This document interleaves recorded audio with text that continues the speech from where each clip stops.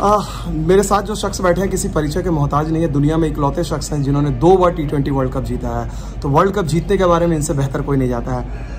Did you get it? What I said? I think you said 2-time World Cup winning captain. Oh my God, that is miracle. You understand Hindi, so I can't sledge you in Hindi. No, you can't. You have spent enough time in India to understand all these things. That is correct. That is correct. Oh my God, I was just thinking of I will put in something, you know. Anyway, so basically, my question is that no one has achieved this thing. Winning 1 World Cup title is enough. You have done it twice. How do you look back at those achievements? I think credit must go to my team. You know, the team that I had in 2012 and 2016. You know, we had really good T20 players. In fact, great T20 players, full of experience, and they performed. So my job as a captain was quite easy. Everybody understood and knew their role, and went out there to execute it to perfection. So I will credit my players for that. So, do you think since 2012 and 2016 time, the T20 International has changed drastically, or is it remain the same? I think a few teams have copied the way we played and remodeled it. You know, because if you have an app, you have to keep updating the app. So I think they've copied some of our models, but fine-tune it, like England, the way they play, and they've. Whilst probably we as a team have stuck to that same model, and our guys got older and don't have the same sting that we used to have. But you know, now it's, you know, a young team, Nicholas Pruan and co, and all the other teams, they have a method of play, you know, and it's not only 6 hitting now, the ability to rotate strike as well, and England and India and the other teams have done it. Pakistan have done it really well. You have seen since India's inaugural, you know, triumphs in 2007 World Cup, India has played surprisingly very conservative cricket, and there has been criticism over the years. Now suddenly there is a change in approach. They have embraced the criticism. How do you look at this phenomenon? Yeah, and it's the same thing I said. You have the apps on your phone and you have to keep updating it. So maybe when they won, you know, that method was okay. But when you have teams who are capable of hitting boundaries, the chances of them scoring quicker than you will always happen. When you will always be better when you as a team looking to consolidate and then go big in the end, because you set yourself back. You consolidate too much. Supposing the people consolidating don't get out, they get out. Then you have 2 new batters coming in, and they have to start their inning as well. So they're always under pressure. Unlike if you go hard at the bowlers and try to put them under pressure early, and if you lose wickets in the middle, you are so high above the rate that you could consolidate then, and that's what that's the way Rohit Sharma, I see India, they're changing that now, and they have the personnel to actually do it. So it will be interesting to see how it goes in this year's World Cup in Australia. Since you have just mentioned Rohit Sharma, just purely from leadership point of view, for a moment forget what kind of batsman he is. From outside, your little interaction with him, how do you look at Rohit Sharma model of leadership? I've spoken about it plenty times. You know, I love the way he captains. That's why Mumbai Indians been one of the most successful IPL franchise with him as the captain.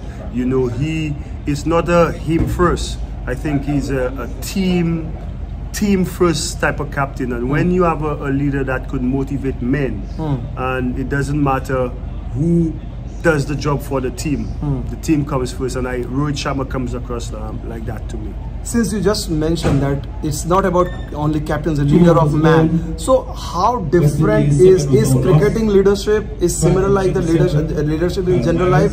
Do you differentiate between these two, or these are two integrated? I think, like, I could speak from experience. Cricket has taught me a lot about life. Leadership has also taught me about life. You know, as a man who has a family, you lead. It's intertwined. You know, but sometimes you have to be able to differentiate.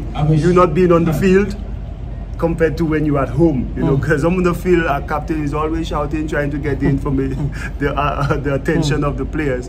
But when you're at home, sometimes my wife have to say, hey, you're not on the cricket field, because I find myself, you play noise and you keep elevating your voice. So it's just one area, but the basic principle of leadership, cricket prepares you for life, actually. So in that sense, I just wanted to know, do you find that leading a West Indian side or leading an Indian side is quite similar, because you have to lead a complex kind of society, people coming from different regions, different tastes, different islands, many countries. Similarly in India, even if it's a one country, people coming from different states, different tastes, language. So is the challenges even higher for a captain who is leading either a West Indian side or an Indian side? I think being a captain on its own is challenging. I think the way you manage that challenge, the way you manage leading your men, I think a big part of leadership is man management. Because everybody comes in the squad full of talent, willing to do well for the country, and it is your job to put that together and keep them motivated and create an environment that wants or breeds success. Okay, now you are also coach, wearing the coach hat, and you have been an all-rounder. Do you still think this T20 format is more for more skillful players like bat and ball, all-rounder, six hitting? What is your thought on that? No, I think there's you have different roles in different teams. You do need specialist bowlers. I think a T20 team need at least 3 bowlers that could bowl in the death overs, and 3 bowlers that could bowl you in the power play. So 3 of these bowlers could bowl you in the death, and 3 could bowl you in the power play. You need that options, because when you have only 2, it's a lot of pressure on 2 individuals to keep bringing back or being a hero in the back end of the inning or setting up the game for you. And there you will see your all-rounders come in 5, 6, 7, which is your finishers. If they could bowl and bat, it is always good.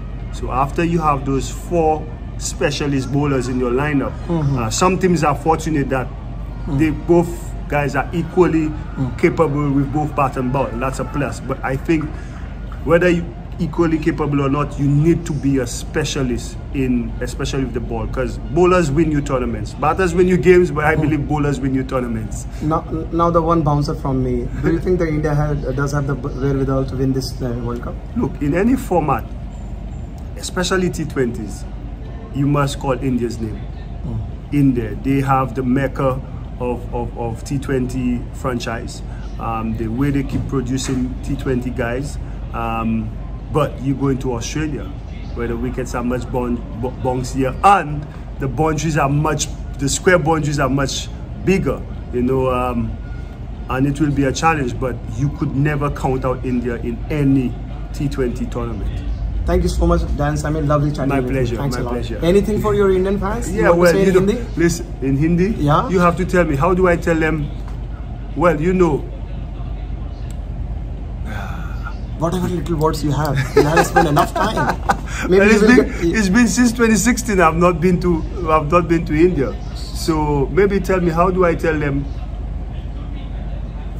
Keep supporting. हमें support करते रहो. हमें support करते रहो. Yeah. हमें support करते रहो. India, West Indies. You guys support West Indies, second favorite team. I know that. All right. Thank you so much. Thank you.